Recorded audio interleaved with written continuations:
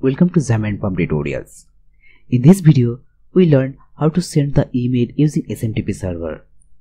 So here is the main page and here is the entry for the email and subject and body and one button.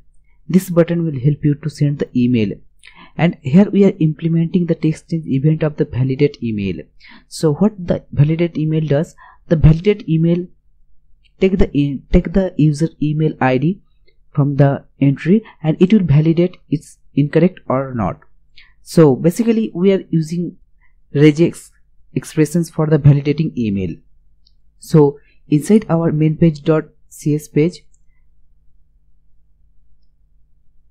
here is our main page.cs page, and here you can see that here is the SMTP client and SMTP client, and here is the send email function, the event function. So when we click the send email button, it will fire the send email event function. So here we are creating the SMTP server new instance, and the client SMTP client is smtp.gmail.com and the port number is 587 and the host is smtp.gmail.com. Use default credential is false. When we are using default credential false, then we have to provide the network credential. That means the email ID and the password of the user. From this email we want to send the email to the user, and here is the password. I already create a static class that contains the password and the from email. So here we are passing the password and the email, and after that send asynchronous function will send the email, and that function taking 5 parameters. First one is from email, to email, subject, body and token. After mail send, the send completed event function will fire and the function will show a display alert, mail sent successfully. You can notice that we already implemented the text change event of validate email.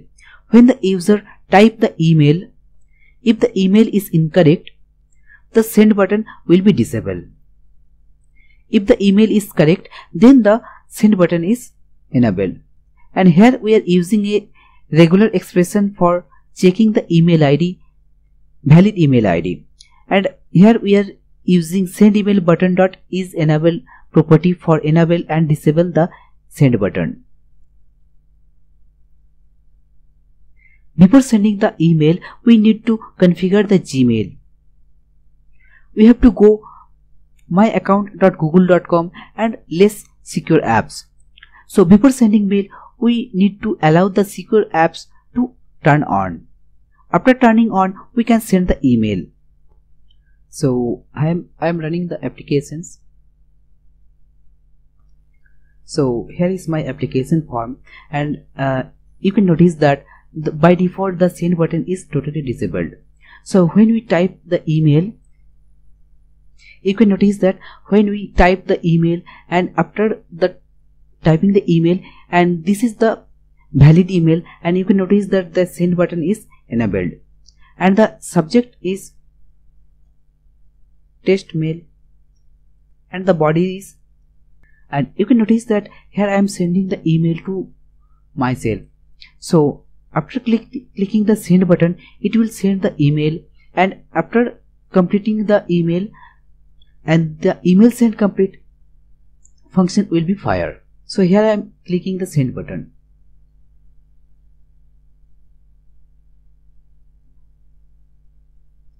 You can notice that it will not block the UI. After sending the email, it will show a message mail sent successfully.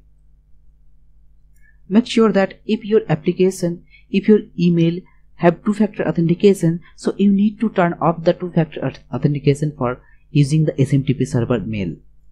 So thank you for watching. Have a great day.